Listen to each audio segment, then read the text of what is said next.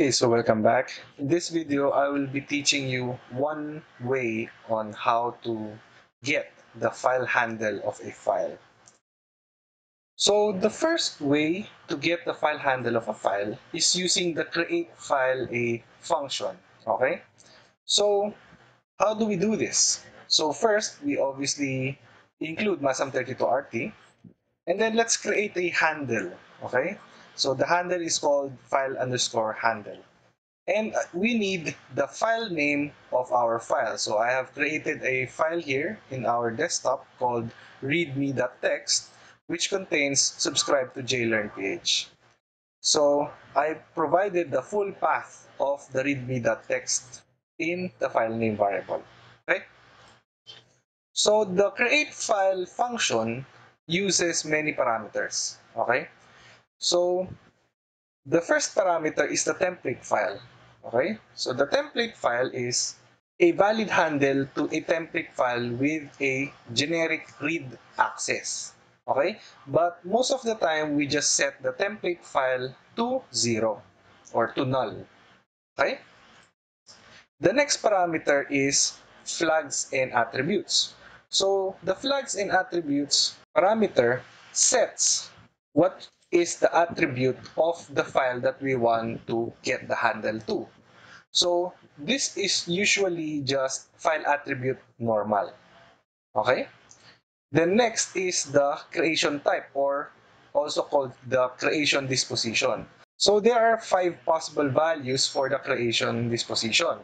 So it's either create always, create new, open always, open existing, or truncate existing.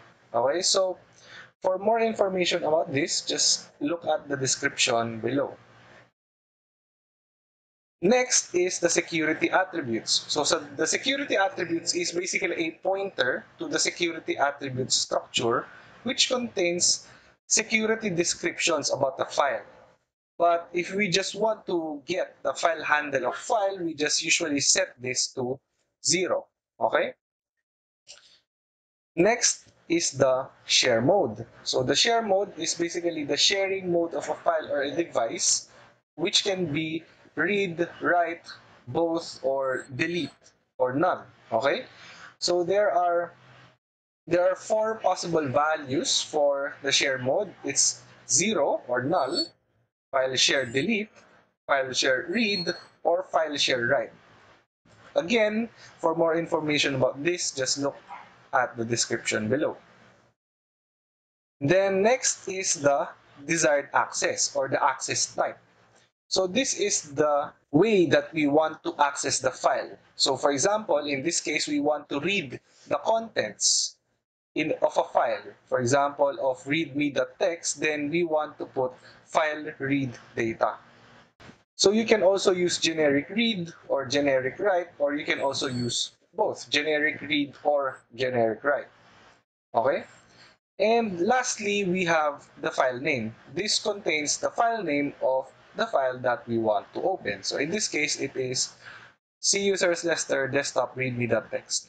Okay? Then we can just simply call the CreateFileA function. Okay? So the CreateFileA function returns. Okay? It returns us a value or a handle to the specified file. Okay? So this is returned, or this is put in the EAX register so that we can store the value of the handle. We move EAX to the file handle variable that we have created. Okay? So this is one way on how to get the file handle of a file. So I hope to see you again next time.